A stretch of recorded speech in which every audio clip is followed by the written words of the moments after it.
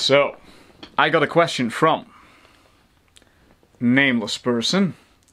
What is the max boron a day a 200-pound guy can take? Not how I would have phrased it. So I believe this viewer wants to know the maximum amount that he can supplement as a 200-pound person without it causing any health problems and questionable blood readings. Or maybe he wants to know how much boron he'd need to kill a 200-pound man. Luckily, there is a big difference between both numbers. However, I might as well use this opportunity to discuss the optimal dosage of consumption or supplementation. Because it should be obvious that the maximum amount someone can supplement does in no way reveal what the optimal amount should be. You see, boron is not an element that gets a lot of attention in the nutrition world. It's clear by its numerous benefits regarding disease protection and hormonal health and many other things that it is an essential mineral. Still, it is not yet considered as such, and there is not even a recommended daily allowance set by the Food and Nutrition Board. Without an established number, most people are, well, left in the blue about boron altogether, and it makes it even more challenging to determine what would be an optimal amount for daily performance, or even a minimal required intake to stay healthy. So that is what we are going to find out today. Let's start by establishing how much is too much. What is the upper limit for boron? Let's get back to the aforementioned question. What is the max boron a day a 200-pound guy can take? While there is no official recommended intake, there is an official upper limit. The upper limit for boron supplementation is set at 20 milligrams for adults. That means that it is believed that supplementing up to 20 milligrams of boron is unlikely to cause any adverse health outcomes for adults. But supplementation beyond that amount might give some people a headache or digestive distress. To be fair, the listed consequences of crossing the supposed upper limit of boron tend to be quite mild from what I have found. And even then, this upper limit is only set for supplementation. There's no data on the upper limit for whole food sources, which might or might not work differently in the body at such intakes. Also, just because you don't get immediate health problems from taking something doesn't mean it's without risk. While it's safe to say that supplementing more than 20 milligrams will make at least some of us sick, questionable blood readings can be observed by supplemental intakes as low as 10 milligrams. But I will get to that in a bit. How much boron can kill a person? Now, if this person was actually asking me how much boron is required to kill a 200-pound man, I can answer that too. To kill the average adult, one would have to orally ingest between 15 and 20 grams of boron.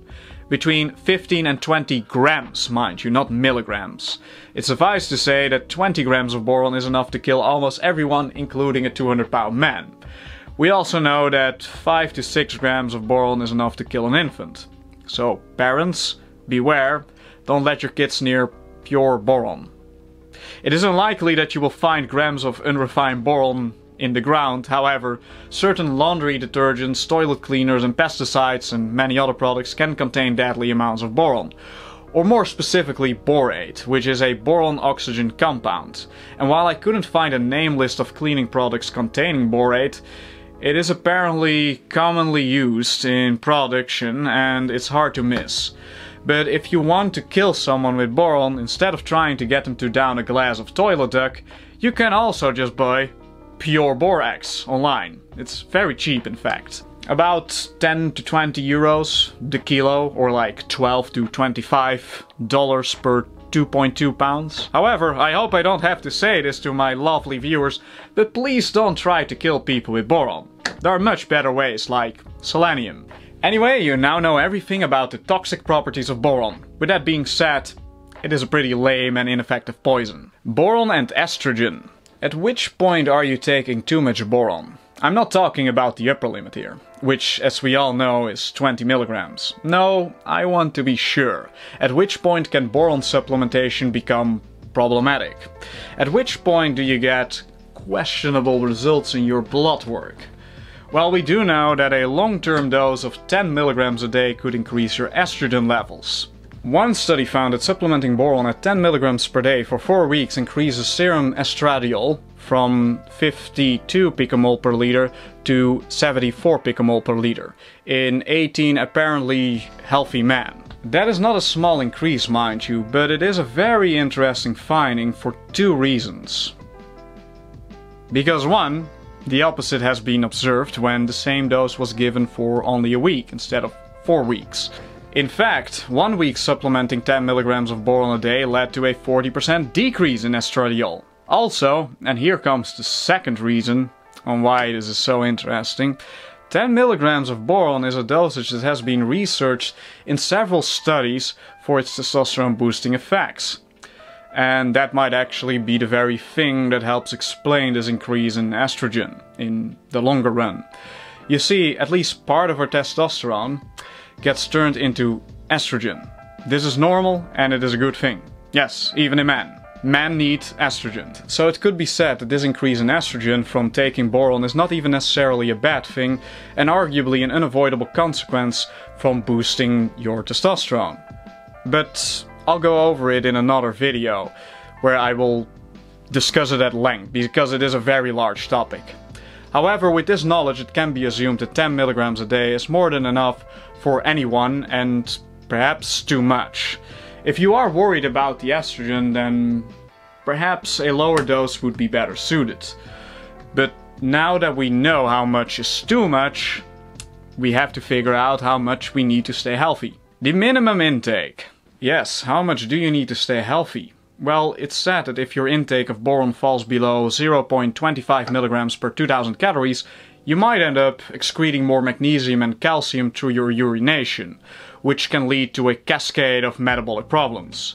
However, such a low intake of boron would only occur if someone were to follow a very calorically restrictive diet or one completely devoid of plant matter. There have also been several studies done with the same intake of 0.25 milligrams per 2000 calories, showing that such intakes lead to impaired brain function. And the impairment is nothing to laugh at. According to these studies, manual dexterity, eye-hand coordination, attention, perception, encoding, short-term and long-term memory all seem to become impaired at these lower intakes. And higher intakes of around 3.3 milligrams in these studies were shown to actually improve all these markers. However, this data is limited because as far as I can tell, it is mostly done on older people. But I'd still argue that you'd probably want to aim for more than the typical 1.3 milligrams that most people get from their diets. Aiming to have a boron intake of, let's say, 2 to 3 milligrams a day on average is probably a good and safe bet that most people can benefit from. However, is that an ideal intake? Determining the ideal dose. We know that as little as 1.5 milligrams of boron is enough to get some of the health benefits, and anything below a milligram is unlikely to have any measurable effect. However, a lot more benefits seem to occur at 3 milligrams. It has not really been determined at which point we start getting the hormonal benefits from boron, but 3 milligrams is probably too little to really cause a noticeable change in this area. We do know for sure that 2.5 milligrams doesn't raise testosterone at all, but at 3 milligrams it does help to spare vitamin D3 in the body, which is also a steroid hormone. It seems the average person needs between 3 and 6 milligrams to receive most of the health benefits that boron has to offer. So I'd say a very large person might be better off getting anywhere between 5 and 8 milligrams a day. I personally consume as much as 8 milligrams a day through food. I feel that I am at my best when I have an intake of 4 to 6 milligrams. And I don't experience noticeable benefits when going beyond that amount. I certainly don't feel worse, but at least to me, there seems to be no added benefit of going beyond 4 to 6 milligrams. However, what I suggest is based on my anecdotal experience, and also just by observing at which dose most benefits are gained, according to science. Everyone is different, and at the end of the day, your ideal intake is something you should determine for yourself. But some people might want to have a better indication than my opinion. So it begs the question, is there some hard evidence available that gives us an idea what the ideal amount actually is? Well, there is one indicator that we could use. We could see which population has the highest intake of boron. Maximum boron intake from whole foods by population. The previously mentioned upper limit of 20 milligrams is not an amount you'd ever get from eating whole foods, unless you'd go on a raisin diet. And even then supplementation is probably in order if you really want to reach it. With a balanced diet, most people only ingest about 1 to 1.4 milligrams a day. And vegans get about 3 milligrams, since boron is mostly found in plant foods. While we don't even widely recognize boron deficiency as an actual thing for humans, in the plant kingdom a boron deficiency is the most common deficiency of all, which is why almost all plant fertilizers contain boron. And maybe if our food is low in boron, that perhaps translates to a lower and even deficient intake for humans as well. And we do know that there are areas where the boron content in soil is a lot higher than here in the West. There is an interesting epidemiological study where researchers try to see if boron was protective to cervical cancer. I won't go in depth about the study, as I already do that in this video, links in the description below. But the paper tells us that in certain areas in Turkey, women were consuming an average of 8.4 milligrams of boron a day through their daily unsupplemented diet. These women were not vegan, but water is a rich source of the mineral in those areas, which is also likely what leads to plants and fruits containing higher levels as well. Men were not included in the study as, well, like I said, the study was on cervical cancer risk. But it's not a far stretch that men from these areas were consuming over 10 milligrams of boron on average.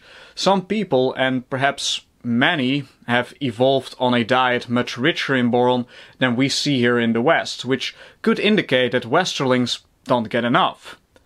However, as things currently stand, I do believe in my recommendation of 3 to 8 milligrams, depending on one's size. That seems like a safe medium that gives most of the benefits while limiting potential drawbacks. And unfortunately, it will take time before we get a more precise answer. Now, if you want to learn more about boron, you should check out my nutrition playlist. It contains several videos on the topic and other nutrition related subjects as well. I also have many videos on fitness and much more. Just check out the links in the description under this video. There are also some ebooks and possibly some merch available. Anyway, that's the video. Have a nice day everyone, and I'll see you all next time.